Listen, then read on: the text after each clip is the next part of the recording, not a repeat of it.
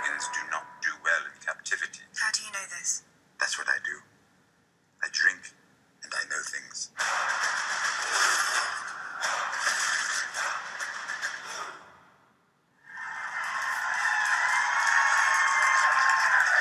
We're back. Now, like almost everyone in the planet and in the Seven Kingdoms, I am a huge Game of Thrones fan. There are so many of we fans. In fact, it's been reported that President Obama himself asked for and received the only advanced copy of the upcoming 6th season of the show in existence. That's power, right? Oh, I know. Makes me want to be president.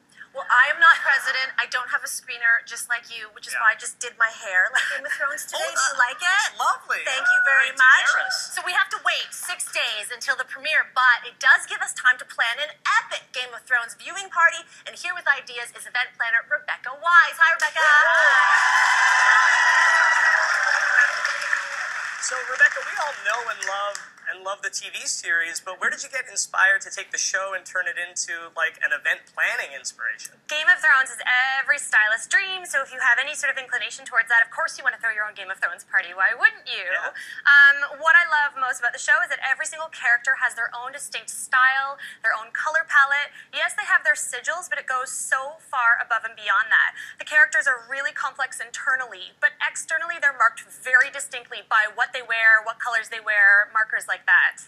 Okay, so Rebecca, a lot of last season took place at Castle Black, and Castle Black is for the Brotherhood of the Night's Watch. They watch over the wall. For those of you who don't know what that is, it's a bunch of dudes wearing cloaks and feathers all over them, and they're super intense all the time. How did you capture the essence of the dark and stormy Castle Black? So for this first party table, we used a palette of black, silver with wood accents. Like you said, the Night's Watch often wear long cloaks, often fur trimmed. Their weapons are silver and metal. They're not wealthy or showy, so everything should be practical as opposed to ornamental. So we've got wood chargers, we've got wood flatware.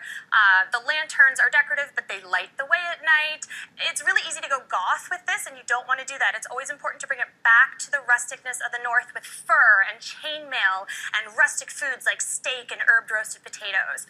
For your centerpieces, you want to use red flowers. The darker the better, to remind us of the blood of the North. And the blood of snow against the snow at the end of last season. Yeah, so spoilers, but obviously the big cliffhanger at the end of last season is Jon Snow, my man crush, my #1 fella, is he alive or dead? And obviously he's a part of the Night's Watch, and they're often called crows in the Night's Watch, and crows are a lot of iconography of the show is built around crows. So how did you take that idea of crows and build it into the party? Yeah, crows and ravens are a really important symbol.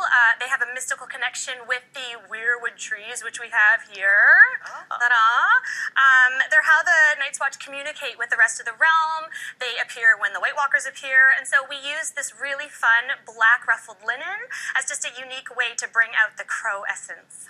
I'd make a blazer out of that. That'd be good. You could for the Game of Thrones premiere. I'd make a very good blazer, yeah.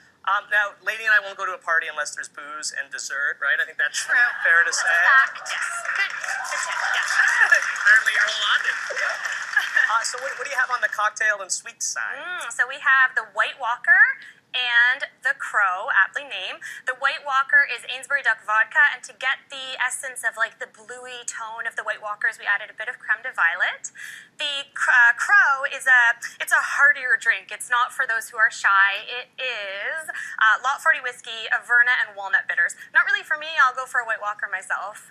Can I try a sip of it? Yeah, by all means. Good luck. Yeah. You are a crow now, right? When you think of a manly man, you think of me. Yeah. Okay, we're the We're fur gonna as move well. on to what looks like a feast fit for the Lannister family. That's before they started to fall apart. This is obviously a spread for really rich people, I'm assuming. Well, the Lannisters are royal, but they're also lethal, and it's important to remember that. Their banner is red and gold, and so your party table should be as well.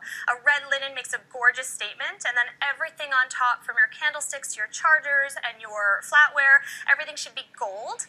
This is a period piece, as we all know, so I think it's a lot of fun to get an antique sort of looking tapestry, and it just adds that hit of layered royalness to your table.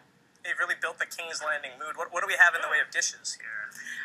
So we have, obviously, the Lannisters eat like kings and queens. Yeah. So we have an abundant charcuterie board with fig compote. Yeah. You really want to bring in like crusty breads and stews and tarts and herb-roasted turkey legs like we have here.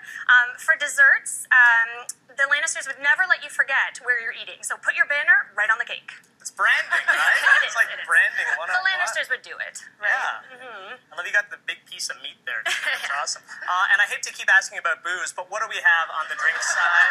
He actually doesn't hate it. I know, because obviously the Lannisters are big on wine, though, right? They are. Tyrion, Yeah. I always see him drinking wine. Yeah, Tyrion and Cersei drink a lot of red wine, but for your guests, I thought it'd be a lot of fun if we had a green wildfire cocktail.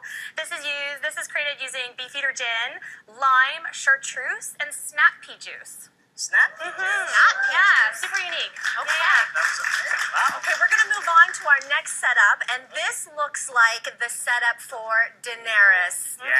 Khaleesi, the Stormborn. You got the Khaleesi hair? I got the Khaleesi hair. I'm loving it. Why did you choose this for her character? Daenerys, by far, hands down, ask my husband, is my favorite character in the entire show because of how she's juxtaposed. So she's strong, she's fierce, she's a leader, but she's also soft and flowy and romantic, and she's a mother, which we all know. Her style is really unique too and really heavily juxtaposed as well. She's a queen, and so she's accustomed to flowy fabrics and structured whites, but she's also spent a lot of time in the desert. So we see Moroccan influences with the desert, the desert influences there. She's also the mother of dragons, of course. She's got 3 of them. Drogon, chief among them, is her favorite. How did you take that dragon theme and integrate it? We had a lot of fun with the dragon influences. So for the centerpiece, we placed soft, romantic flowers right next to these awesome black spiky proteas. These are like punk rock Yeah. flowers. These Yeah. are great. Well, and to me, they remind me of the actual dragons themselves, right? They're spiky, they're black, they're harsh, and put them right next to the soft white flowers. It's really unique. That's gorgeous. We also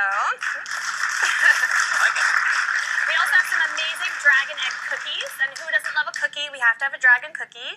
And then, of course, for dinner, we have grilled swordfish kebabs with a fiery chipotle aioli and beet stained deviled eggs.